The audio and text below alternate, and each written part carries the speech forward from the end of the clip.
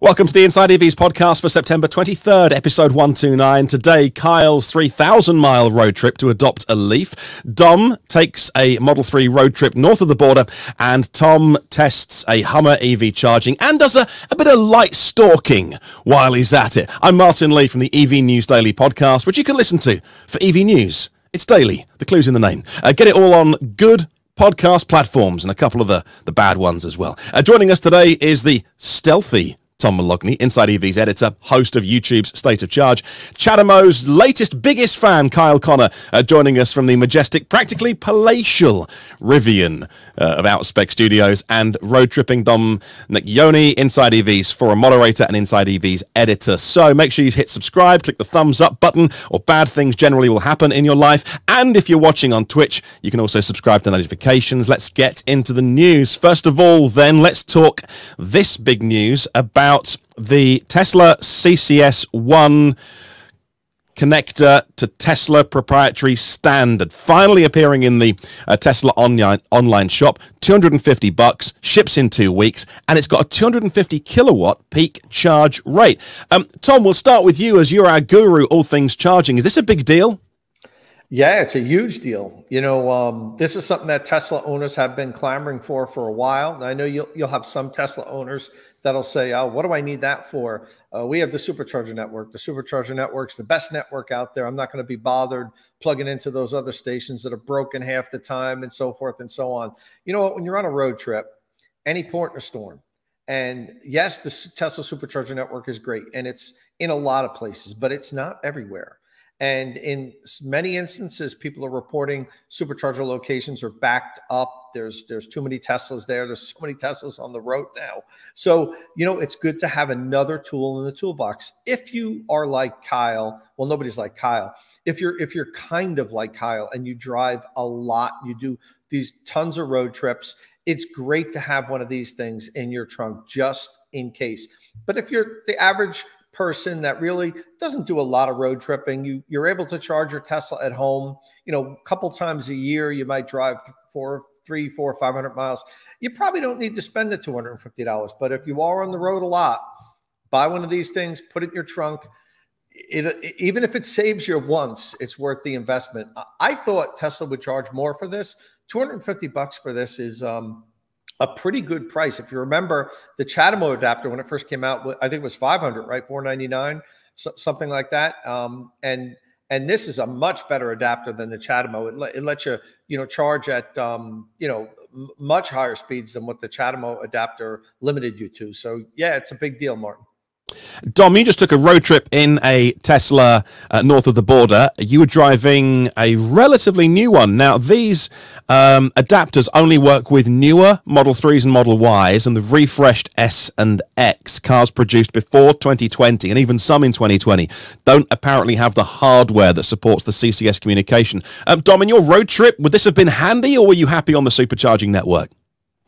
I think the supercharging network has been pretty good to me so far. I haven't had any completely full locations or any broken superchargers. The only problem has been like finding them. I had like a false.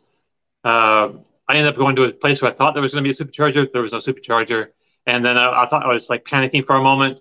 There was something not so far away I could get to, but you know, for 10 frenzied minutes there, I was like, my mind was going crazy. Okay, like where can I find, okay, I have an adapter. I can do like a AC charge, but so this would have allowed me to go to a DC fast charger of a CCS with a CCS2 connector, like the Electrify America network or EVgo or whatever. And then hopefully it would have worked. Yeah. and it would have been fine, but it was just fine.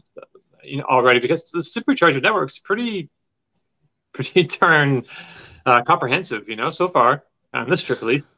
Yeah. Oh, we're going to get into that towards the end, after the news at least. We talk about what you've been driving this week. As Urban says in the comments, not a problem here in Europe. Yeah, because in Europe, Teslas have a CCS2 connector on the side of the car, like in China they have GBT.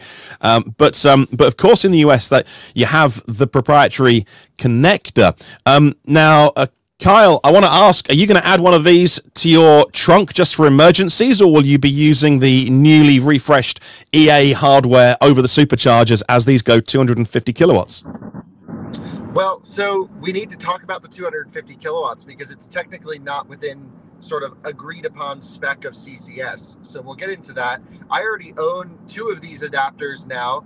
I was planning on actually retrofitting our Model 3 aftermarket to accept this adapter. There's a charge port ECU swap that can be done. Tesla doesn't recommend it. I was like, well, if the car bricks, that'll make a good YouTube video, so let's swap it out anyway. And but now they have an official upgrade program starting next year for the early cars. And so I think that's what we're going to do with the Model 3 Dom is driving right now is, you know, as soon as Tesla allows us to upgrade it, we'll have them upgrade it so it's all kosher inside of Tesla and it's good to be used. Yep. I know that you are the king of amperage and keeping an eye on it. It's not just about the kilowatts. And Rando Crypto in the comments says it may be able to handle 700 amps, but CCS can only do 500. So it is, you know, it's not about that peak rate, but it's also about the juice you can get into the car as well. Right. So most of the charging, the public charging infrastructure won't juice above 500 amps. On new Model S and Model X with relatively high voltage, you'll be getting 210, 211 kilowatt peak is what I've seen with the adapter on my Model S. On Model 3s, they're a little bit lower voltage. You'll be in that 170, 180 region. Now, the 500 amps isn't really a hard-coded limitation. It's very possible that you could get more amperage into this adapter, assuming the hardware can do it. So let's say you find in these next few years, these chargers start to get unlocked above 500 amps, at least the adapter is future proof. But pretty much any of these adapters, the aftermarket ones or the Tesla ones, are all just passive adapters. They just do the communications and the charger will just give them all the juice that they can that the Tesla is asking for. So I would say the charging speed, nice to know we can at least handle 700 plus amps.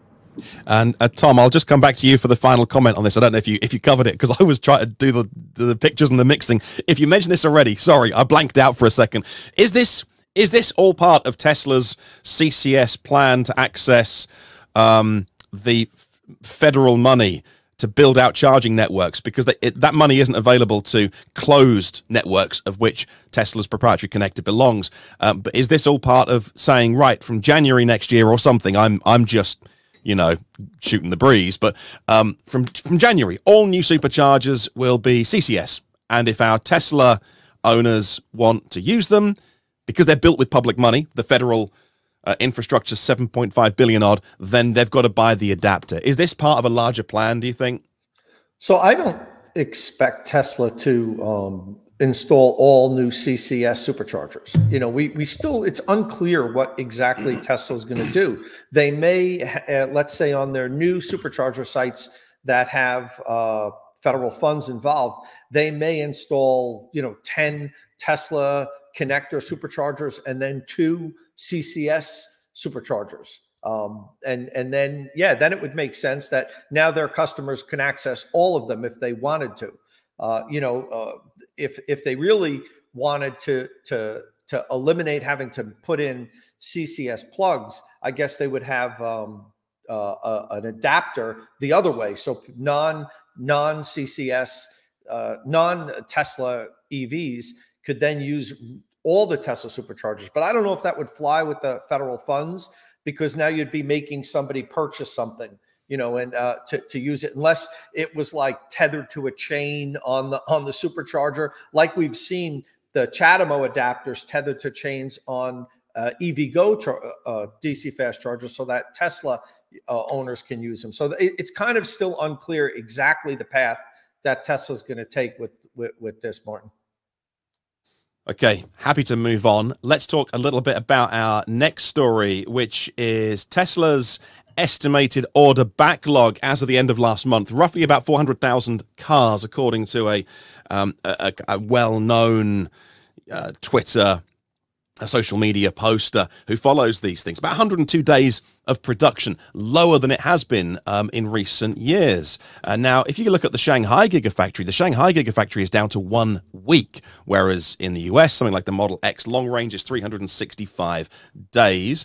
Model 3 long range all-wheel drive. So from Fremont, that's about 202 days. So it differs wildly. And of course, everyone's got a different opinion depending on whether you are, you know, a lot of people are pro or anti quite hardcore. So either Tesla's got no demand at all, or they've got loads of demand and their production is really coming on. But let's talk about what it means for everyday normal people that want to go buy an EV. Tom, I'll come back to you actually on this. You know, the wait list, I think, generally has been too long for electric cars. Tesla aren't exempted from that. And, you know, I don't think in the UK we can still order an S or an X. It's been 2 years now. So where are you on the general wait list of cars, and is this a good bit of news for the consumer with this time coming down? It definitely is good news for the consumer. You know, I think Tesla has been monitoring what the backlog was and adjusting prices accordingly, Martin. You know, we've seen the prices go up, up, up. Now we know there's been the supply chain problems and their costs have gone up. So you may say that, well, they only did that because they wanted to maintain the same amount of margins and their costs were going up. But I think skeptics might say, no, they were just saying, listen, strike while the iron's hot. We've got so many people waiting to buy these cars. We can adjust it upwards and let's see how far we can push it and make as much money as we can, which obviously we're going to reinvest back in superchargers. It's good for the whole Tesla ecosystem. So I think if that wait list starts to decline, I think we're going to start to see a pullback on the prices. And hopefully we will, because you look at where Tesla's at now, price-wise, compared to where they were just a couple of years ago, and the cars are a lot more expensive than what they were. Yeah, and the cheapest to get into a Tesla, if we have a look at that, I'll make sure I'm on the US site. So the cheapest way you can get into a Tesla, a purchase price of $46,990 for your basic rear-wheel drive Model 3. Now, Dominic, I know that you're in the market to change your EV, and you're looking at things like the Bolt with the discounts on that. And, you know, for so many people shopping as you are, like, even to get into your entry-level Model 3, it's just wildly out of your price range. And so in terms of the prices coming down, yeah, wait lists can come down, but it's not. Is it really going to affect the prices that much, do you think? I mean, if they see like they need a demand, because they're building all this supply with the Gigafactory in Austin and Berlin and China and Fremont, they're building lots of supply. So it looks like they're starting to catch up a little bit with demand, but they have all these levers they can pull now if they need to. You know, if they want to keep going at full capacity, they could always like lower the price and demand would creep back up, because a lot of people are looking at that price and saying, oh, I can get the Volkswagen ID4 or the Kia EV6 or something for that price.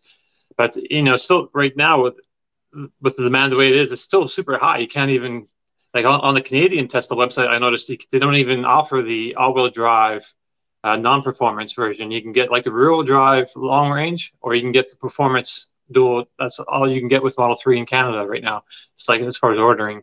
Same with the U.S., Dom. You can't get the long range non-performance here in the U.S. and that worked out perfect for me, because I just sold my dual motor long range 2021 Model 3 just 2 weeks ago, and the last month the prices have spiked because you can't buy them new. So I ended up selling mine for like $7,000 more than what I paid for it last year. That's insane. I know. That's a great deal. That is good work insane. if you get it.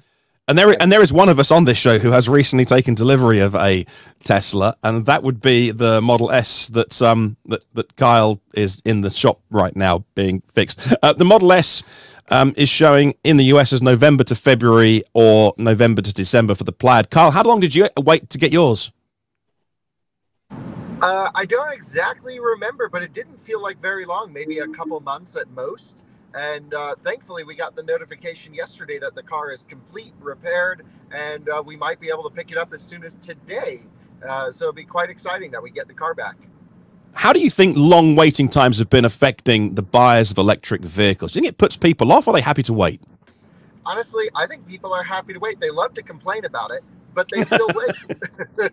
So I don't actually think it's that big of a deal. I mean, at the end of the day, where the people who it affects the most are people who need transportation today. Their car was just in an accident. They have no other choice. And some of these long wait times are forcing them either into the used market for more money, or perhaps they are just driving a plug-in hybrid or full combustion vehicle in, instead of a battery electric. And so I think we would see more adoption if you get cars today. I actually backlog. It gives people time to get prepared, and also the planned production state. They won't have a bunch of inventory cars just sitting around, because sometimes I remember years ago with Model S and X, when Model 3 was ramping up, Tesla had a bunch of inventory cars and they had to figure out places to stuff them as they were trying to sell them over Model 3. Now it just seems like all the demand seems to be picking up. Of course, we're in a little bit of a dip right now, but so is the economy. And I think once things start looking better, we'll see more expensive electric vehicles pick up, like Teslas.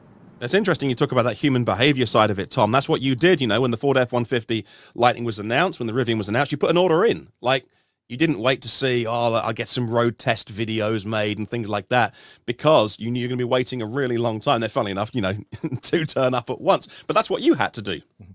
Absolutely. And, I've learned, we live in a little bit of a different bubble, say Kyle and I, that, we have the means to buy the latest and greatest thing, to do reviews, make some videos on it, make some money on it, and then resell it. So, I've learned to put in a reservation as soon as it opens on every EV. Like, I'm waiting for the Equinox EV to be available, and I'm gonna put my deposit on it. I didn't do it for the Silverado, and I'm kicking myself now. I urge all of our followers that if you think you might want that EV in the future, as soon as it opens up pre-orders, if the manufacturer does that, just throw your $100 down on it. It's a refundable. It's always refundable. So get in line early, and then a year from then you might be ready for a car. But that's just the state of where we're at right now. And who knows if supply chain issues resolve, and if manufacturers start building more battery plants, they'll catch up to demand. But I don't think that's going to happen for a long time. So it's definitely a good plan to plunk that deposit down as early as you can. It's worked for me. Well, it's not in the list of news for the show notes today, but in the news this week, it was a single report from, I think it was a Reuters report, said that Kia could be moving their production from South Korea to the US, because with the Inflation Reduction Act, you don't get access to that federal tax credit, the new one, if it's not made in North America. So it could well be working in terms of more production in the US and those wait lists coming down, because you got to build the cars there and you got to sell them there. So it could well work. And I've also heard that China obviously isn't happy about these new mineral sourcings and plant, and they're preparing a retaliatory tariff moves. So we're gonna see those probably in place soon. All right, let's continue then, and let's talk batteries, because when we put this story up on InsideEVs.com earlier this week, it got a lot of response, even though it's a little nerdy, a little deep in the weeds. But there's a company in Michigan called Our Next Energy, or ONE, or ONE. They revealed their anode-free lithium-ion battery cell with very high energy density. Now, it's a 240 amp hour prismatic cell, but it's anode free. Let me talk about volumetric energy density. I'll give you some comparisons so it actually makes sense and you've got some context for this. They said it has an energy density of 1,007 watt hours per litre. Now, if you compare that to BYD's Blade battery, which is about 448 watt hours per litre, that's cell-to-pack technology. CATL's cell-to-pack technology with the ternary cells, the NCM batteries, about 450 odd, I think. So all around the same ballpark as being twice as good as the batteries that we have at the minute. But this company say they're half as expensive to make because of a lack of the anode, which is graphite, and the manufacturing equipment required to do that. Now, there are some big orders in for these. They are going to go into BMW iXs in terms of the test phase. Let me come to you, Dom. I know that, Dom, you take a big interest in batteries. These kind of advances, like this one that we saw this week, what do you think that means for the cars we'll be driving in the future? It means they'll be lighter, and they'll handle better, they'll ride better, they'll go farther on a charge, because if you have a 100 kilowatt hour battery that weighs a ton, it's not gonna take you as far as the 100 kilowatt hour that weighs like 500 pounds. So you limit it all that weight, you get an extra, I don't know, little mileage bonus there, as well as, and then all your driving dynamics will be greatly improved. Like, I'm not actually, so they gave the volumetric weight, or the volumetric metric, volumetric, yeah, right. Yeah. So so that's not with the liters. So how many watt hours per liter? That's not one that I'm super familiar with. I always think of gravimetric energy as more important, because it's like the weight per unit of energy. But this kind of gives a good idea that half the size, they might be around half the weight. So that's a huge advance. Now, is if we have all the other bases covered, like charging speed, that's also important. Can it take a charge fast? Can it output fast? Reliability in the cold, all those things to have come into play. Also, when you mentioned that, so you gave, this is their volumetric density by the cell, but those numbers you quoted for BYD, those are the whole pack. So those are pretty good. So when they put these cells in a pack, that number will go down somewhat, but it still sounds like it would come up, ahead of where BYD is. And I don't think they gave really. I'm not sure they gave the gravimetric numbers, which if they're not boasting about them, they're probably not. That's not the big headline, right? But I think you're up against some decent technology that's out there at the minute, and they say what they're going to do, Dom, is because these cells don't, they're not the most. I think in terms of performance-wise, they're not. Then they don't compare at the moment, so what they think they'll do is they'll make like a hybrid battery. So there'll be LFP cells which you would use in your kind of daily charge discharge cycle, and then have these for more long-term energy storage, or if you're going on a long road trip. And it's a bit like in my computer down there. I've got kind of the working RAM on whatever it's called, NVMe, fast memory. And then I also have external hard drives backing up all of my data that I have for the years that I'm probably never going to look at again, but it's much, much cheaper. So it sounds like that could be a solution, possibly. So it sounds like it has a very low C rate then. So it can't put out a lot of power. Mm-hmm. Right. So if you try to give a lot of power, the voltage will sag, and you just won't, it doesn't have the power output that other cells might have. So for storage, that's great. Because you don't need that metric. It doesn't have to be so high. I don't know. But they're planning on putting this in cars, so I don't know how that works. They have 4 customers signed up for 25 gigawatt hours of contract, so it's the real deal. We don't talk about this speculation battery stuff week in, week out, because it comes and goes. But they're now going to be, it's called the Gemini battery, and it's now going into BMW iXs later this year as test vehicles. But BMW are a big investor in this company. And BMW, in Associated News this week, said that they pretty much would stop, and maybe it was last week they said this, they would stop at 600 miles or 1,000 kilometers, kind of a nice round number in terms of range. Tom, is that kind of a sweet spot? Because I don't know, 600 miles, 1,000, it seems like too much. Not that we ever say we've got too much range, but it almost seems like too much. Yeah, I think more has been made out of that statement than what it was originally intended. I think, perhaps the BMW rep that said it, and I forgot exactly who said it. Was it Zipsy? I forget whoever said it. Was probably being pressured. And I've been at these interviews where people just keep getting peppered with the same question. Well, how far are these EVs going to go?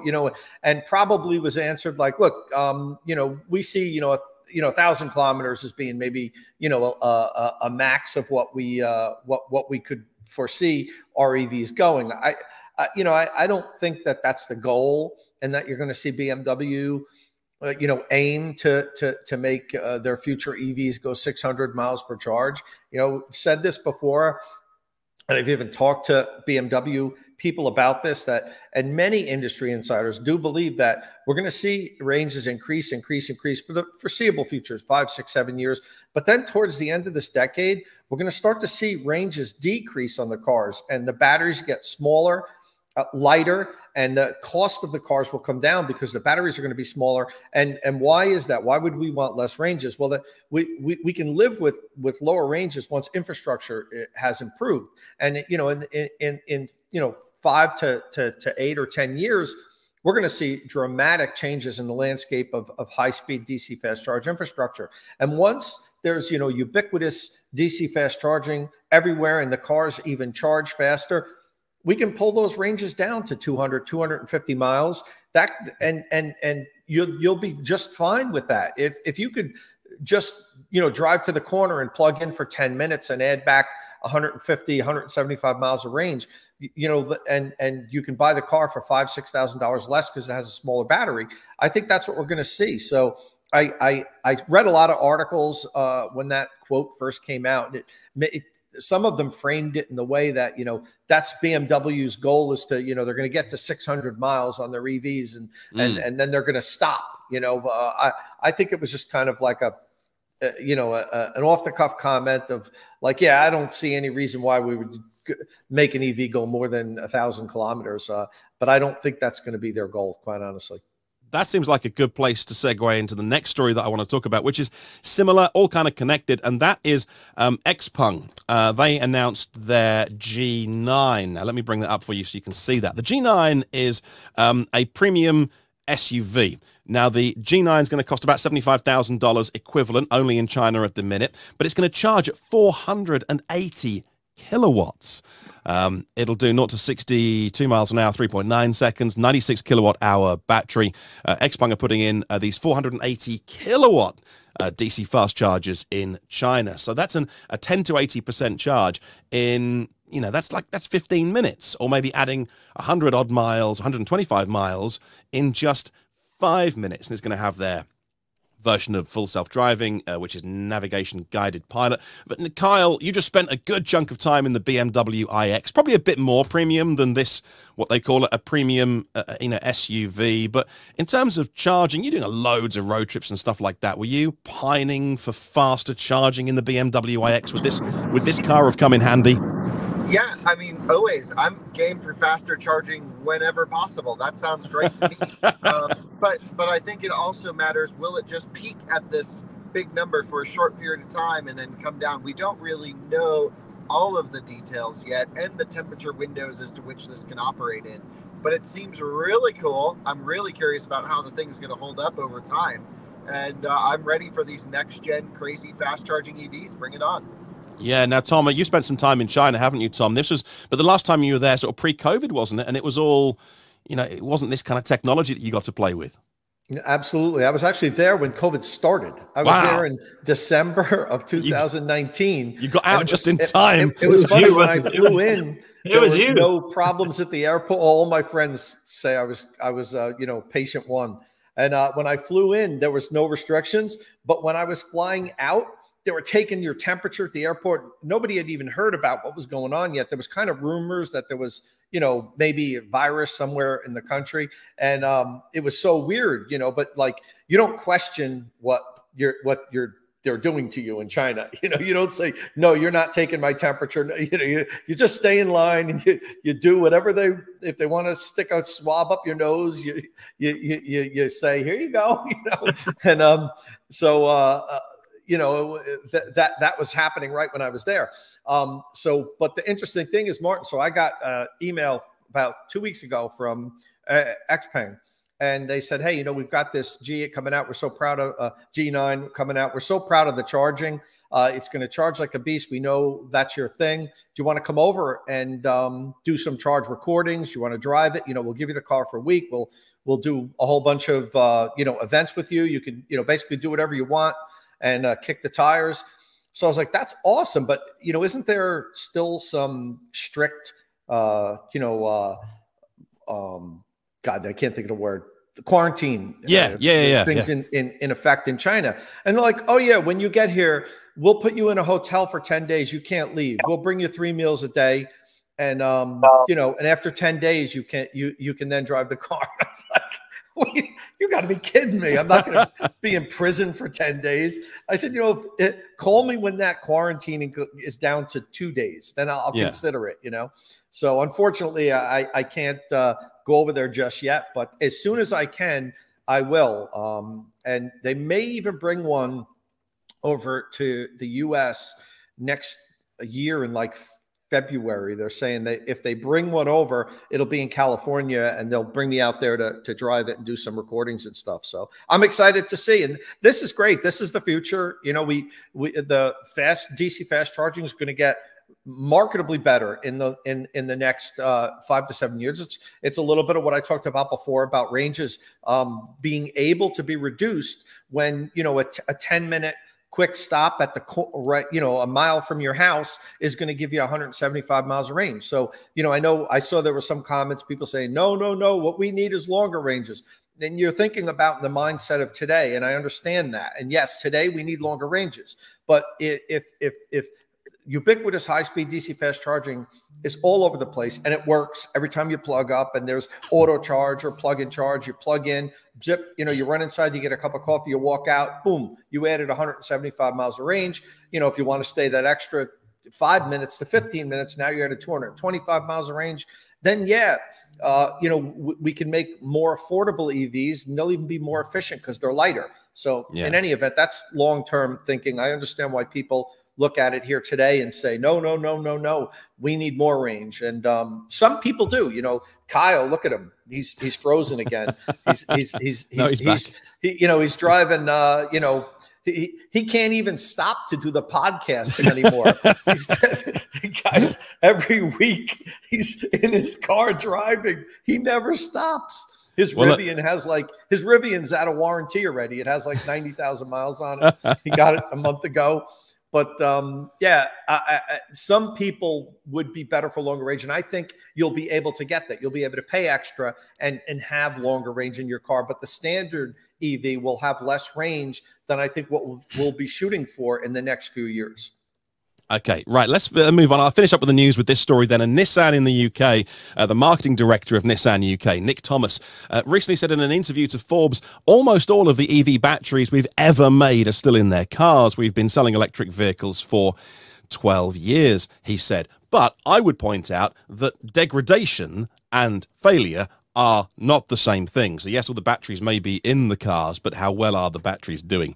He did continue. He said, we haven't got a great big stock of batteries that we can convert into something else. It's the opposite of what people feared when we launched EVs, that the batteries would last a short time. Now, to date, Nissan has a few Leaf batteries, crashed vehicles, warranty issues they've used in some stationary storage. I think there's one where Ajax play football. They've got a bunch of solar panels on the football stadium, and they've got some storage there as well. But generally, they're not coming out of the vehicles. Yeah, but degradation is different, though, isn't it? So it's all well and good to say, well, look, our batteries are still in the cars, but what, 50%, 60%, 70%?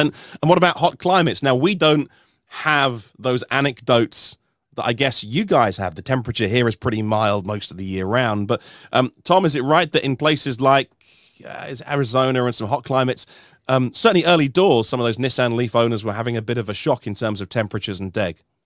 Oh, absolutely. You know, I give Nissan a lot of credit for coming out with the Leafs, the first, say, mass-produced, fully electric vehicle, you know, of this era. There were EVs back, you know, 100 years ago. But where I have to ding them on it is that, you know, and I think they hurt electric vehicle adoption in not having proper thermal management on the Leaf. And the Leaf, more than any other electric vehicle on the market today, has suffered rapid battery degradation more than any electric vehicle, and it's because they don't have proper thermal management. They use a simple passive system, air cooled, if you want to call it. And in the super hot areas like Arizona, Texas, you know, some of the southern states here in the U.S. where it's really hot, they've seen accelerated degradation. I think there was a lawsuit back with the original battery, and you know, then they came out with their new battery called the Lizard battery. I remember maybe 2 or 3 years, it was supposed to be more resistant to high temperatures, but even that degrades faster than competitors' batteries do. So you do have these Leafs out there that have, you know, 50% battery degradation, and which is much more than other electric vehicles, even with the same age and mileage on them. So, you know, like I said, I give Nissan a lot of credit for coming out with the Leaf, but I also hold them accountable for, I think, causing some concern in the entire industry when, when somebody bought a Nissan Leaf and 3 years later they've lost 4 bars, whatever that means. The battery's at 70%, and people say, I'm never going to get one of these things again. After 3 years of driving, I could only go 55 miles, from round trip. So I think it was unfortunate that's how they engineered it, because no other electric vehicle on the market has suffered degradation issues like the Leaf has. Now, one of the sponsors of my podcast is Recurrent Auto, and they do battery reports for electric cars. So if you're buying a used EV, you get some insight into the battery. Of course, in the Nissan Leaf, you've literally got the battery bars right in front of you. And so in the Leaf forums and things like that, people will always be talking about how many bars have you lost and how many bars have you lost. Dominic, you look after the Inside EVs forums. What are the Nissan Leaf owners talking about with their batteries? Because Nissan are saying, like, hey, everything's great, everything's rosy, but I see a lot of conversations saying, oh, you want pre-Lizard, or no, you want the Lizard. What does that all mean, Dominic? Do you follow these conversations in the forums? Not too much anymore. We don't have a lot of Leaf owners on our forum. We have the occasional ones, but they haven't been talking about their batteries. That doesn't seem to be, an issue. That's kind of like a situation where it is what it is. The newer batteries are better, and I think people are just used to. I don't know if they really complain like they did before. I don't think they're seeing the issues that we're seeing before. And if you look at our comments just now, we have a few people saying somebody says there are 12 bars of battery. That's like the battery health is 12 bars, which is full. And then somebody else said they had 8 or 10 bars, which is great. And this is also the same battery that's in the Renault that you had, wasn't it? Martin? No.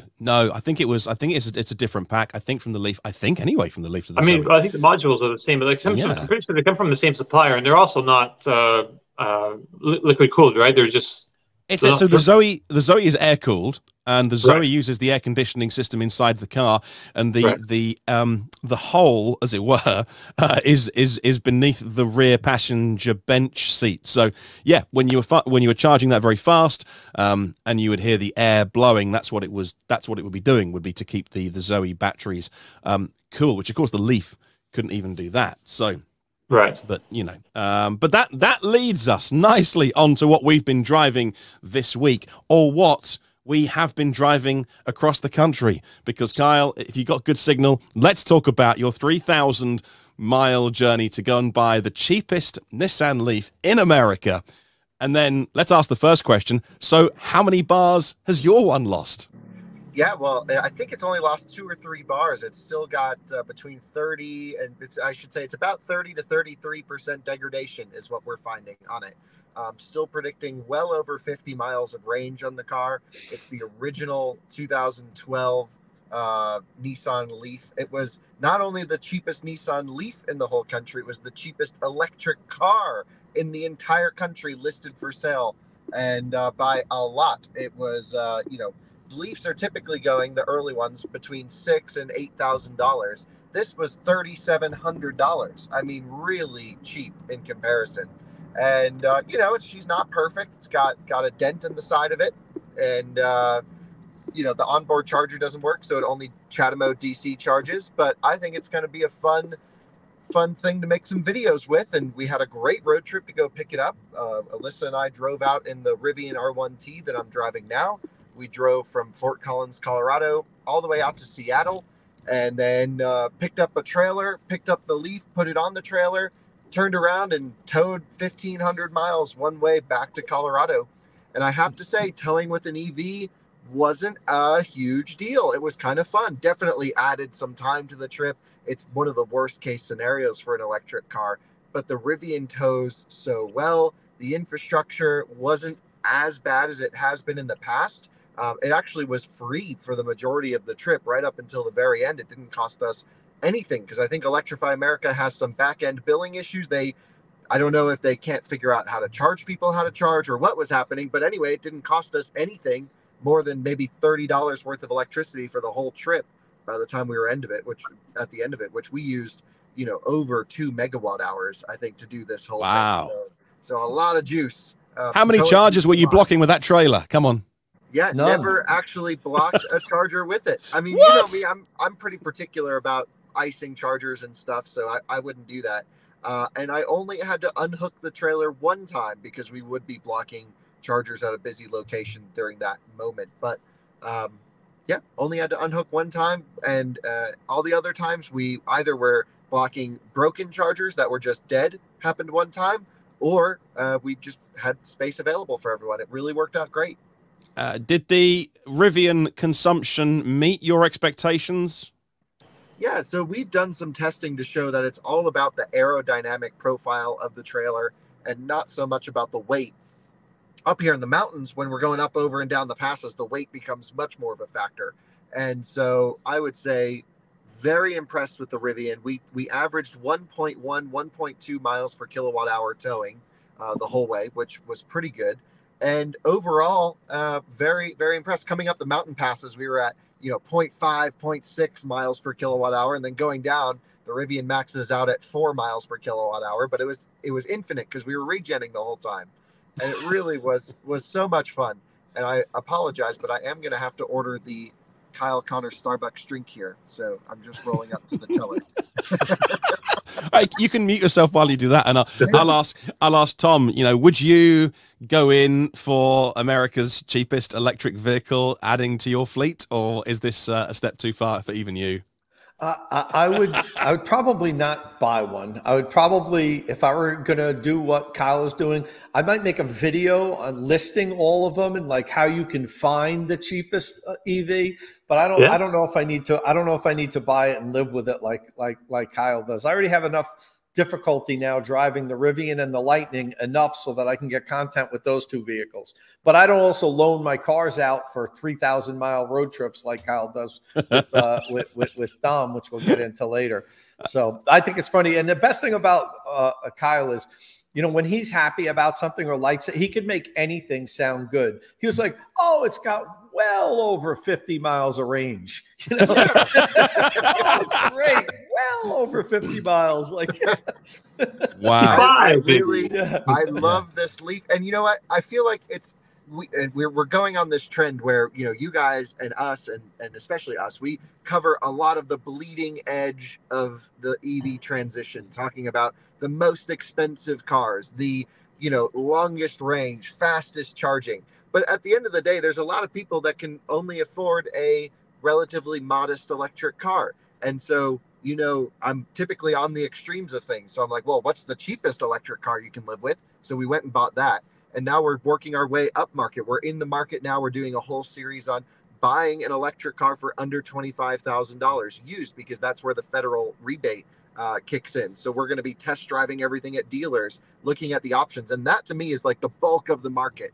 And then we'll work our way up from there. Maybe we'll go into the new, which small electric SUV should we go for? ID4 all the way to Mercedes EQB and so on. And so, we're going to just broaden everything. But I got to tell you, I'm loving my Leaf. It's not even a joke. I think the thing is so solid. I sat in it last night to kind of play around all the settings and stuff. And this must have just blown people's minds back in 2012.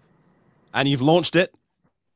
Right. Well, of course, everyone felt the earthquakes last week. That's because I launched the Nissan Leaf. And so I apologize if your chandelier fell from the ceiling. And for someone who loves CHAdeMO so much, why buy a car that can only charge? Even the AC charging doesn't work on it. Is that going to be fixed? Are you going to add that to your list of jobs to do, or are you just going to keep the car and just go to your nearest CHAdeMO charger? Right. Well, I feel like to fully embrace Leaf culture, we kind of need to just sit at the nearest CHAdeMO charger all day. Thank you so much. And and sort of block the charger. But no, I think in all seriousness, eventually we will fix the onboard charger. We're going to get the thing running nicely.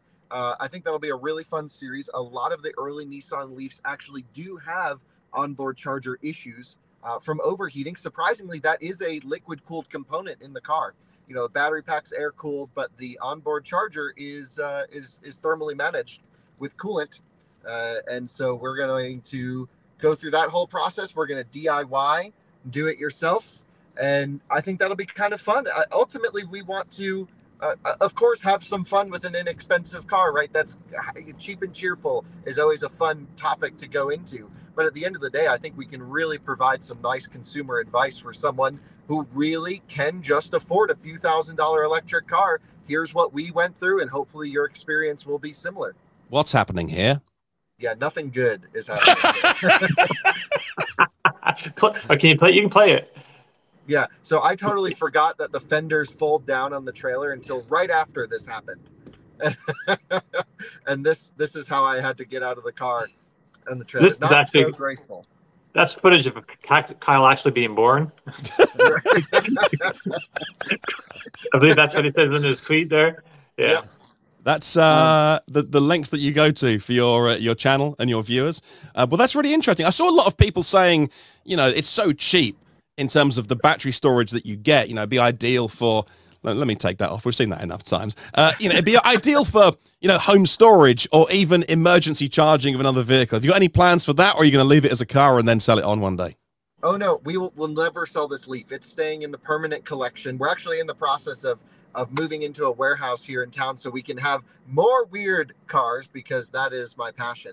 And, you know, so we'll have space to put them. The Leaf will stick around. I think we're definitely going to explore bi-directional modifications, potentially a battery upgrade into the future if our viewers are really curious about that. Again, I think it's a great tool for us to remember the past. Chatamo, Nissan Leaf was such an important vehicle to the electric vehicle transition. I've never owned one, and I just feel like I need to own a piece of history. I think it's really wonderful. It's a very low barrier to entry, and they're still right now a very relevant and useful car for many people who just need a cheap, good car to commute in. And so I think we can have fun and educate, and we'll do all the things with it. And yeah, hopefully we don't blow it up in the process. John in the comments says, Kyle getting out of the car looks like the Dukes of Hazzard. Yes, Bo and Luke looked slightly cooler getting out. And thank goodness he wasn't wearing his Daisy Dukes while he was doing that. Nobody it's wants like someone described Dukes of Hazzard over the phone and then interpreted it. And then that's what happened. Man. Kyle, let me ask you, what year is it? 2012. So that it has the 6.6 kilowatt onboard charger, right? Well, currently it's a 0.0 kilowatt onboard charger. I don't actually know what's in it, to be honest. I thought it was 3.3, the first ones. Well, yeah, they were the first ones. I actually had a reservation on a Leaf when they first offered reservations. And when I found out that it only had a 3.3 kilowatt onboard charger, I canceled my reservation and sent Nissan a big, long letter saying, like, I can't believe you're going to limit this thing to 3.3 kilowatt charging. That's insane. In 2010, I'd been driving an EV for 2 years. My Mini E could charge at 11.5 kilowatts. And I was like, I'm not going to trade my Mini E in for a car that doesn't go as far as the Mini E and charges a third as quickly. But then they upgraded the charger to a 6.6. I don't know if they did it in 12 or 13 though. They did it because of your email. You're the reason they charge faster. Well, they didn't respond to me, but it was a scathing email that, like, I was telling them how they're ruining electric cars for everybody, and did they purposely put a slow charger in it so people don't have a good experience, so they're trying to kill the electric car. So really that's just too slow for a BEV. You can't have 3.3 kilowatt charge. And it wasn't like it wasn't available at the time. There were off-the-shelf components, 6.6 kilowatt inverters that they could have bought, and they just chose not to. So I'm not sure when you might have the 3.3 in that vehicle. Either way, I think it's possible to upgrade. So we'll put whatever the fastest onboard charger is in it. But I also think, since we're diving into the weeds a little bit, this one's an SL. It has every option. And so it's got a solar panel on the roof to charge the 12-volt battery. It's got a heated steering wheel, heated seats. The thing's nice. Mm-hmm. Except for the dent inside. Yeah, that sounds awesome. It's about two grand more than I think I'd want to pay for it, but just as a buyer of cheap used cars, my first car was $600. My second car was $600. My truck was like a little under $2,000. So I buy cheap vehicles generally in my past. And so if I was looking at this Leaf with reduced range and a big dent in the side, even though it's the SL and the nice one, no onboard charging, it'd be hard even at $2,000 to make a case for it, like just as a normal person, consumer. I actually totally disagree, because the dent's not that big of a deal. You can push it out from the inside. And Right. yeah, the onboard charger is the biggest problem, I think, for the average consumer who might Right. be stretching into this Leaf that doesn't have an extra, $1,500, $2,000 to replace the onboard charger. We're going to try and do it as cheaply as possible in the spirit of the car, and do it obviously properly. But yeah, I actually think it's a good deal. And honestly, if you wouldn't want to pay up for the money of this Leaf, you'd be walking, because this is the cheapest electric car in the country. You got no option. I mean, then I'd be stuck buying a $600 gas car that'd be like steadily pouring, $100 here, a couple $100 there to fix all the little bits that fall apart. A lot of inflation has happened since you last bought a car. It's That's true. really hard to buy a car that inexpensive. Kyle, when you do the onboard charger replacement, you're probably going to do a video on it and all that stuff. Make sure you first take it to a Nissan dealership and get an estimate, because I think it'd be interesting to show when this would cost. Look, $1,200, $1,100, whatever it is, just so people know what it would cost to have to replace it if they have to do that. Great idea, and I've heard quotes as high as almost $3,000 for dealers to replace the onboard charger. And hopefully we're able to provide a service by saying, hey, you either don't need to do it, or I'll get electrocuted and die, and say, yeah, probably worth the $3,000. So we'll see. One of your most popular videos recently was a long video you made interviewing other people as well, and getting them on a Zoom call to talk about their experiences of DC fast charging in the US. So how was your 3,000-mile round journey? And you have been posting online with more and more new hardware going in, even if it's not fully commissioned yet. Yeah, so the journey went very well, actually. I mean, we're using pretty much primarily ABB chargers the whole way out, and then, of course, the same route back. So stopped in a lot of stations twice. And on the way out, we figured out, okay, this one's limited to 30 kilowatts. This one will give us the 150. And pretty much at no point throughout the trip, other than I think one charging session, did we actually get the maximum that the Rivian was asking for. So in terms of, if you classify a successful charging session like I do as, is the vehicle getting everything that it wants? The answer was only happened one time out of the 25 or 30 charging stops that we did.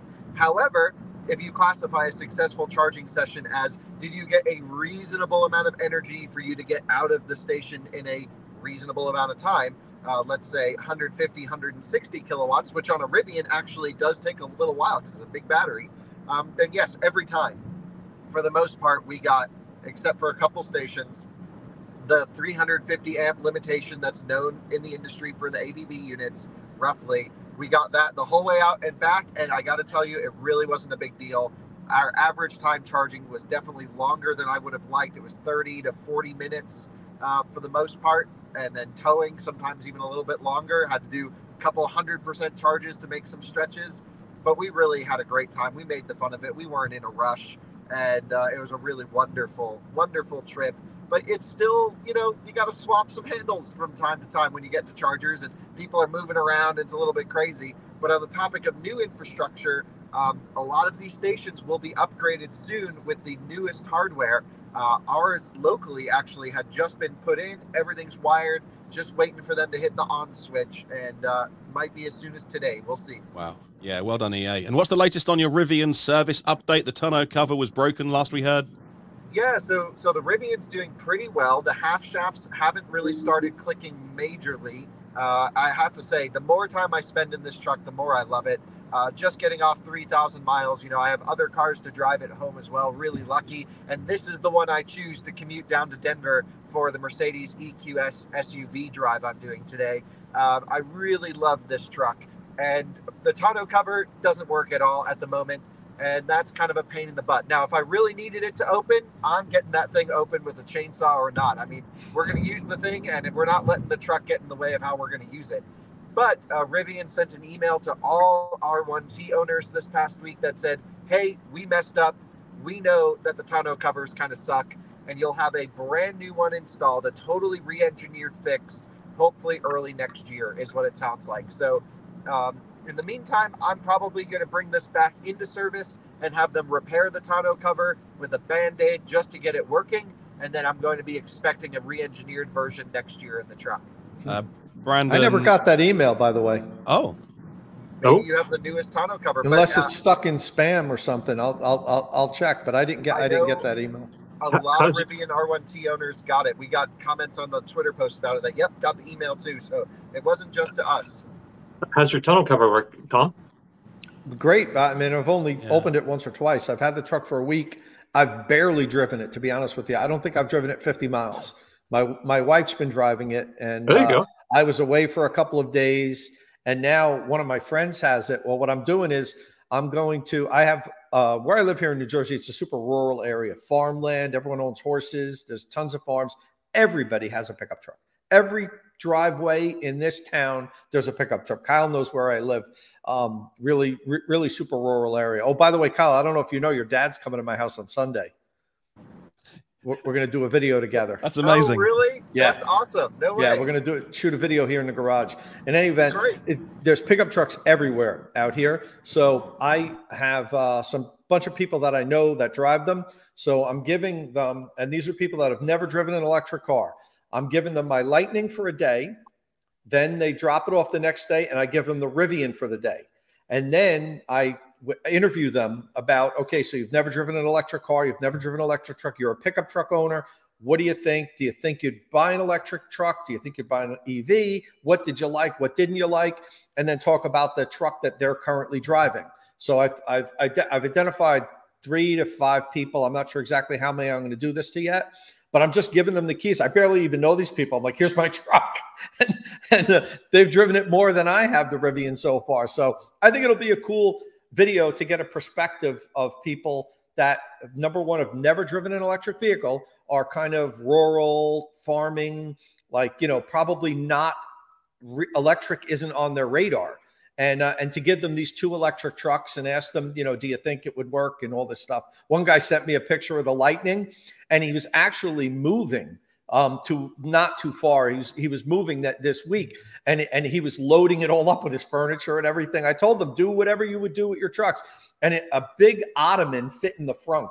And he was like, I couldn't believe this thing fit in the front of your cars. This giant ottoman. He's like, it barely fit, but it fits. So there, I said, use it. If you got to go to Home Depot, go pick up lumber with it, you know, and just, you know, make sure this thing could do what you need it to do. So I think that'll be a cool video. I'm interested to hear what they say after they've driven it, you know, because, you know, a few of them are like, yeah, I wouldn't buy an electric car, you know, and maybe I'll change their minds. We'll see. It'll be interesting. That's a great concept for a video, Tom, but don't tell anybody. It's no copyright. Yeah. I'm not going to let anybody know I'm doing this, because there's other YouTubers out there that'll beat me to it, you know? Right. Just keep it on the down low, right? The community here won't tell anybody. They like me. No. It's our secret amongst 10,000, 20,000 people.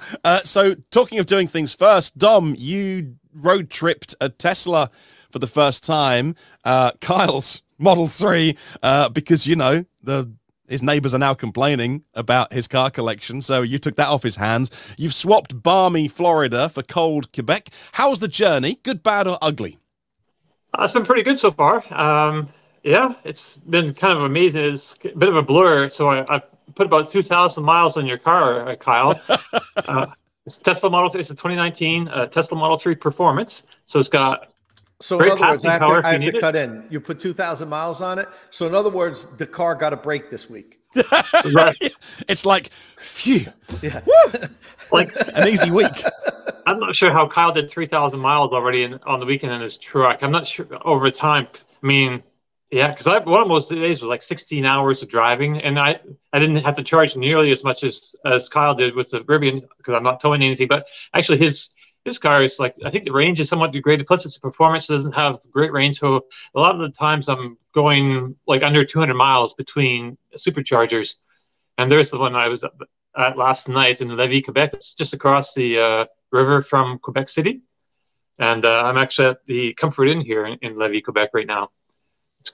It's a hotel room. It's like a great hotel room. But yeah, so the trip has been pretty cool. It's really nice seeing the country, actually, just seeing how the geography of it all and how it kind of changes from west to east. And it's pretty much a straight line. And so I haven't had any issues with superchargers. Like I said earlier, there have been 2 supercharger stations around the Detroit kind of area, Indiana, Detroit, where a lot of Uber drivers had taken advantage of that Hertz deal.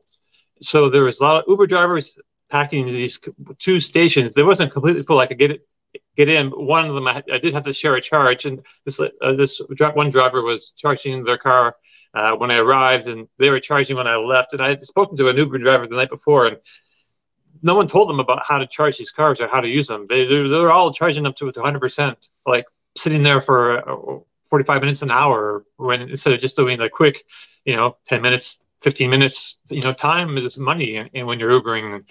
And I think Hertz needs to include some education, charging education in their, when they hand over the cars and things, because it's the infrastructure, it seemed to be fine until you add something like this in there. It's different from California, where there's not quite as many, Teslas. I mean, there are a lot of Teslas on the road. It's kind of amazing when you're driving across how many Teslas you actually see. It's way more than any other brand. Actually, in Quebec, there's been a lot, but I've also seen a few more other things. Mustang Mach-E's, I saw 2 at the same time. They were both around me in traffic, but then at the same time, I saw, there was like 3 of us Tesla Model 3s, like, going down the highway together.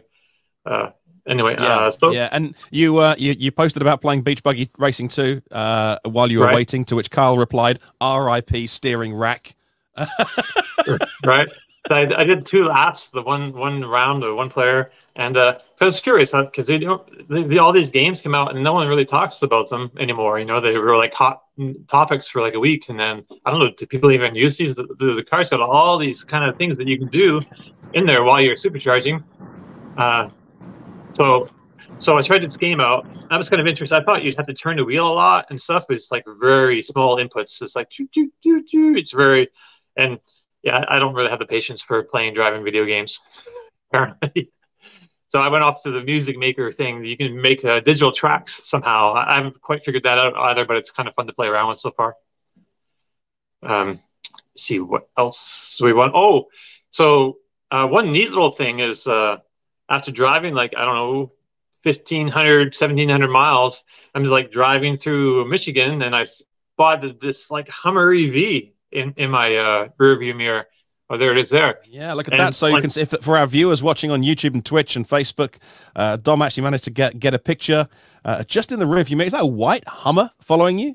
It is. It is.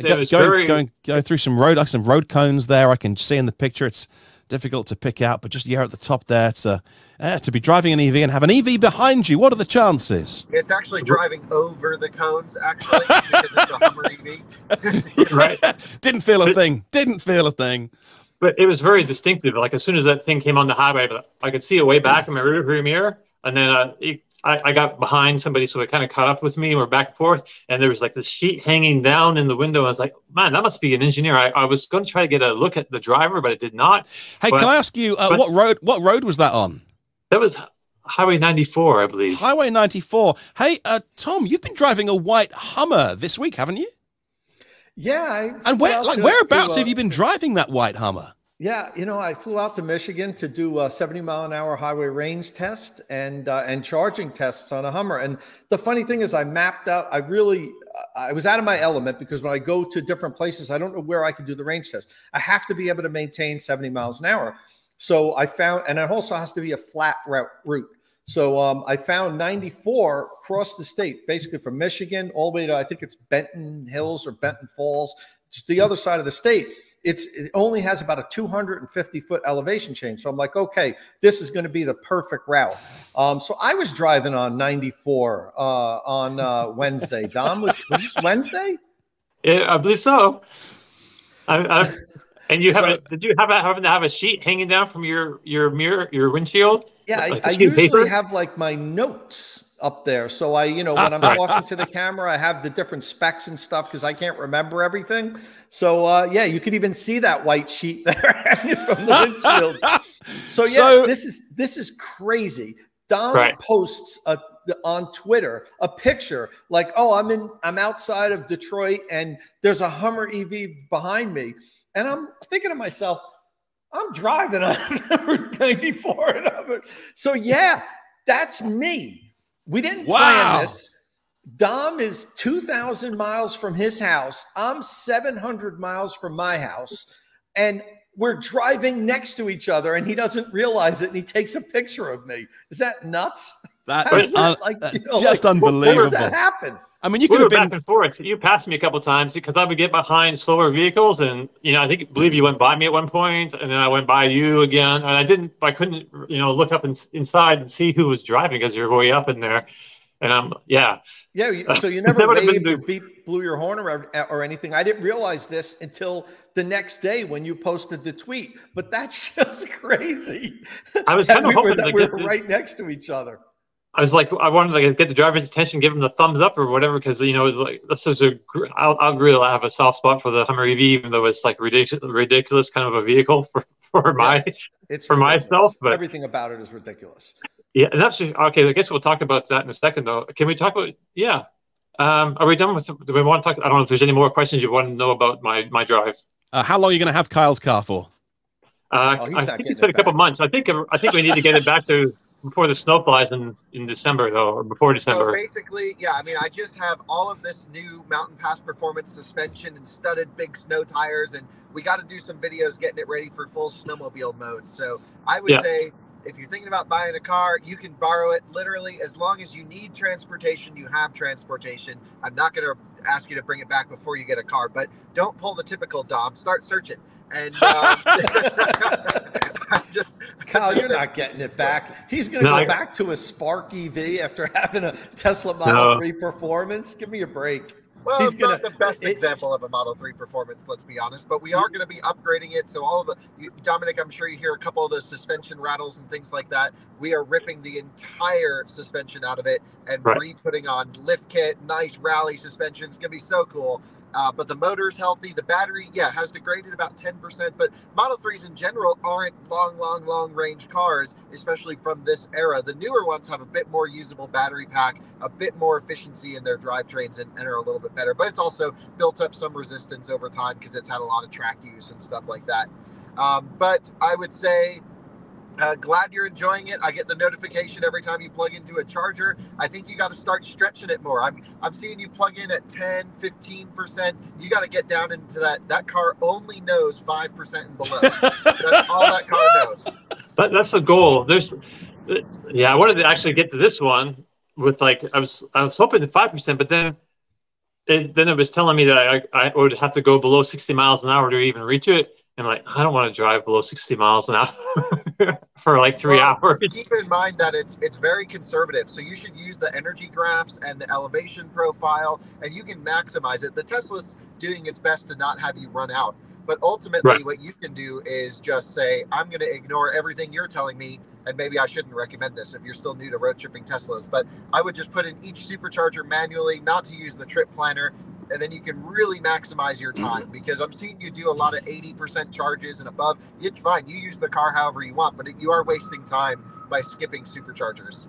Right. But most of the time at the superchargers, they're taking some maybe extra time, but I haven't actually had to wait because I'm off, to the store. Or I'm writing notes, or I'm doing text to kind of keep up with stuff. And by the time it's ready to go, I'm like, I'm not ready yet. Awesome. But, as long as you're enjoying it, I'm happy, and I'm glad that the car is getting used, because it sat around for a little while with some issues. I don't know if we mentioned on this podcast. I brought it to Tesla before Dominic picked it up. We put new glass on it. We had to fix a couple fan shrouds. Things were making noises. We got it back up and running perfectly, and now it sounds like it's doing great on your trip. You're on Martian wheels, on Nokian tires, the perfect setup. I'm glad you're enjoying it. Yeah, somebody asked me about the wheels yesterday too at a supercharger station. He's like, "Nice wheels." I know they're Martian wheels. Selling them. Nice plug. Great. Nice plug. Yeah. All right. Well, let's move on. We've mentioned the Hummer already, and Tom, that's what you were flying away from home to go and do this week. Now, I gather the full video's not online yet, so we don't want to talk about the whole thing, but we've got a graph that we can perhaps show. Yeah. Well, two things. We did the 70-mile-an-hour highway range test. And that video is dropping on this channel here, the Inside EV's YouTube channel, in an hour. It'll be up at 12 o'clock. Don't want to give away the results, but what I will say is, as I do these range tests, I break the range down into quarters. Each quarter, the thing went further than a 2014 BMW i3's EPA range rating. Right. So it killed it. We actually beat the EPA range rating for the Hummer EV in the 70-mile-an-hour range test. So Wow. that's dropping in an hour. Check out that video. I think it it's did live now, really Tom. well. What's that? It's live now. Whoa. Yeah. Okay. No, is it?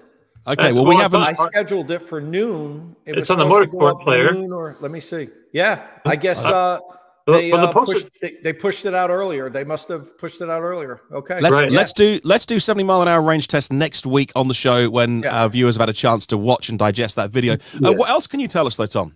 So after I did the range test, I have the cars down to 0. I usually do charge recordings. So in the case of the Hummer, so that's what I witnessed. Not good. And what happened was, after I did the range test, and I didn't want to put battery preconditioning on during my range test, because then that's going to rob the vehicle of some miles. So I ran it down to 0. Plugged into the supercharger, to DC fast charger, 350 kilowatt DC fast charger. And I was going to charge it up to like 25% and then go drive it back down to 0 with preconditioning on, except it shut off at 20%. The charging session just stopped. So I'm like, oh, great. I'm glad I wasn't recording this session. I'm going to use the other 350 kilowatt charger at this location when I come back. And I also pinged Electrify America and was like, look, this thing just shut off. It can't happen when I come back and do this charge recording. I flew out here to do this. Look at the back end of the station, see what was going on there, and tell me if I should use the same station or the other one. So now I'm at 20% state of charge. I go on the highway, drive it. I had it, 80 miles of range or whatever it was. I drove it back down to 0, but on this time I had preconditioning on. So the battery was warming up for like 45 minutes. I get to the DC fast charger, plug it in. After 5 minutes, boom, it shuts off. So now I'm like, you got to be kidding me. I'm like, I'm ready to really badmouth Electrify America. So I call them up again, and I'm like, look, this is ruining my trip. So now they have engineers are looking at the back end, and they say, Tom, it's the car. It's not our stations. We are 100% certain. We could send you the logs. The vehicle is shutting off charging, not our station. And then an Ioniq 5 pulls up, plugs in, 230 kilowatts, and he's just ripping along at 230 kilowatts, nothing shutting off. And then an Kia EV6 pulls into the other station where I did, same thing, plugs in, ripping along. So I'm like, all right, it is the car. So I said, I'm going to try this again. Now I'm at 18% state of charge. I go back on the highway. I drove another 60 miles, put the preconditioning on again, drove it back down to 0, plugged in, and it worked for about 7 minutes. Again, it shuts off. But now I unplug, drive over to the other 350, plug it in.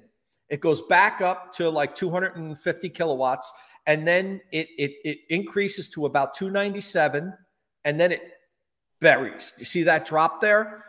So where I actually unplugged and went to the other station happened at 8% state of charge. You can see where there's that little uptick.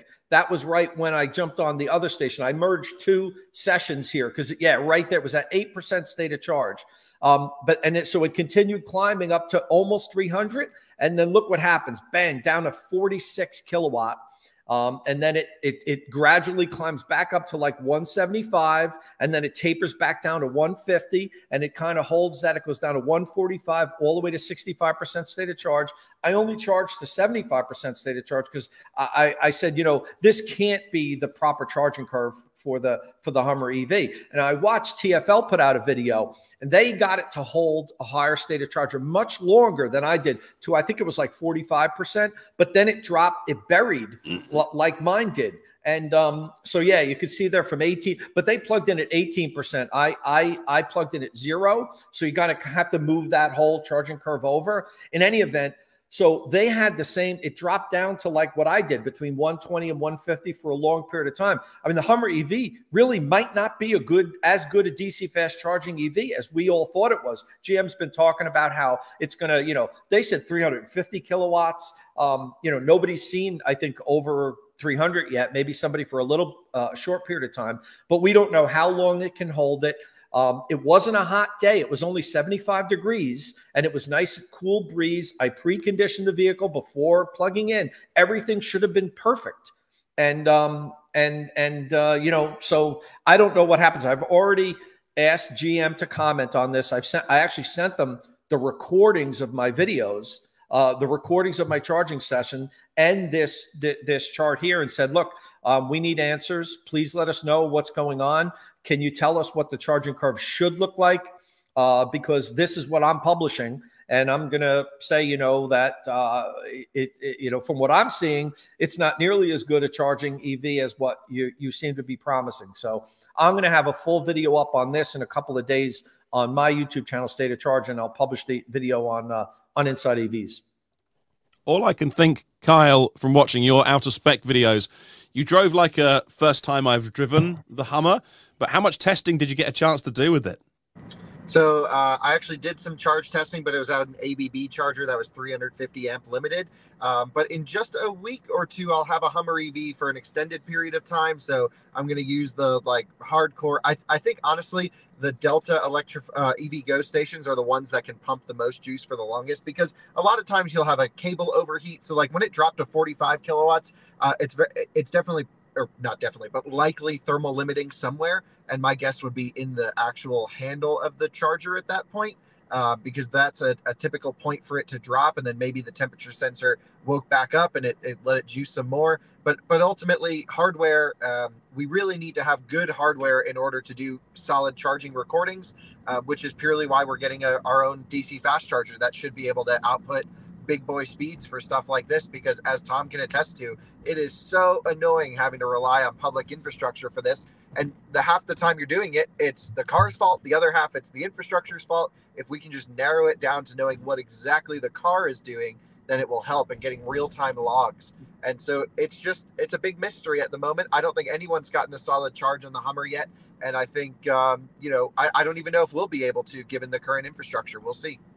Kyle, it definitely wasn't the handle. It was cool to the touch. And when I went originally, the charger that I recorded this on, there was a Taycan there ripping along at like 260 kilowatts for a long time. When I plugged in unit, right? What's that? It's a Signet, yeah. Yeah. And I had a damp rag with me, ready, soaking in ice water for the whole trip, because I kept feeling it, and it didn't even feel warm, the handle. It felt, because it was really breezy day. When you see the video, you'll see trees behind me waving and everything. So it was a super breezy day, and I had that ready to go, and it didn't charge long enough at a high rate to even warm up the handle. I mean, so Tom, the temperature sensor in the handle isn't due to temperature. It's actually due to losing communication with the actual charger itself. And that just dips it down to a certain amperage limit. I don't know if that was the issue. If EA is telling you it's the car and you believe it's the truck, that's fine. And I believe that to be true early on. But my big question is, okay, forget about Hummer EV. This battery pack's going into Silverado EV, into some of these real mass market vehicles. If these things can't charge reliably, consistently, and fast, we're in for a lot of trouble here. And I also talked to Electrify America about this, because once I started calling them and messaging them, they were afraid I was going to blast them on social media and everything. So they were actually very helpful. They're like, okay, we're dialing in. They had somebody watching my charging session, and they're like, 100%, this is the vehicle shutting off, and it's the vehicle. We're delivering the power. The vehicle is asking 100% of the time. So, I mean, like you said, you really don't know if it's the vehicle or the charger. But I was at this charging station all day, because again, I had to drive it down and I tried 3 different times, and plus I charged it in the morning before the range test, and I saw a Taycan, I saw EV6, and I saw an Ioniq 5 all rip at over 200 kilowatts for extended periods of time, and none of them had any type of issue. So I'm pretty certain it's that. And I even talked to Electrify America more about the Hummer, and they said, listen, we tested, the manufacturers give the vehicles to these infrastructure companies to do testing, and they said, we tested the Hummer, but it was a long time ago, actually. You might be on 3 or 4 versions of software beyond what we've even seen, and that could be causing a problem. So this happens. We've talked about this even on the show before. When new vehicles get introduced, there always seems to be some kind of glitches with software between the stations and the vehicles, and I don't know what the issue was. I have Electrify America's side of the story right now. They're like 100% on GM. Don't yell at us. We can show you that what the vehicle was calling for, we were delivering. Now I'm waiting to hear from GM. So you know, I dropped the file of my whole charge recording in a Google Drive file to GM. Said, look at this. What am I experiencing here? What's going on? Yeah, it sounds really weird. I'm really interested to see what happens. We know the Hummer EV has this 350 to 700 volt switch, basically, that goes from parallel to series in their double stack battery packs. This is really interesting, the first of its kind to hit mass production market. Who knows? But I will say, time will tell. I'm definitely looking forward to playing around with it and seeing what it's out. I'm really looking forward to hearing what GM says to you. So will you hopefully get one again in New Jersey to do a real deep dive recording? You know, the reason why I flew to Detroit was I was told in New Jersey, and there it's booked through November. Wow. So, you know, there's one here, and, you know, I don't know how I got to the end of the line. I'm usually at the front of the line with electric vehicles from the outlets here that provide the vehicles. But I think General Motors, when they gave them the vehicle, gave them a set list of people that they promised it to. So that's why I went out there and I had one day to do this. I started at 4 o'clock in the morning and went out to do the DC fast charge to get the battery pack warm. I was on the road at like 5:30. I wanted to beat rush hour. I wasn't sure how the rush hour was going to be out there. I didn't want to get jammed up and not be able to maintain 70 miles an hour. So, you know, I was at like 18 hours between the road trip and then all the charging, and like 3 times I had to charge it to 80 miles and then drive it back down. And so, you know, I had some fun with it then. I mean, the range test, you know, is boring as hell. You're just sitting in there going 70 miles an hour. But it's very comfortable, isn't it? Oh yeah. But when I was able to drive it down, I was trying to warm up the battery too. I hit by the way, it is software limited at 106 miles an hour. Yeah, it's tire limited there. Yes, that's the rumor. At least that's the rumor. Look, final 5 minutes. We'll quickly mention, Tom. You also compared your Lariat to a Pro of the Ford F-150 Lightning, and even with the significant price rise recently, the Pro is still really good value in terms of what you get for your money. So you were comparing how these two vehicles charge. This is on your channel on State of Charge, right? Yeah, exactly. I haven't had time to embed this in an article on Inside EVs, which I'm going to do soon. So yeah, I just wanted to compare the charging curves of the standard range battery pack and the extended range battery pack. It charges slower. It's on average from 0 to 80%. It adds about 3.5 miles of range for every minute you're charging, which isn't great. My standard range, my extended range averages around 5.5 miles of range for every minute. So, you know, you get faster charging and longer range. So it's a significant difference. I mean, to compare that to other EVs, let's say the Ioniq 5 does around 8 miles a minute of charging from 0 to 80%. You know, top of the list is like the Lucid Air. I think it's around 12 miles a minute, but that's way out there.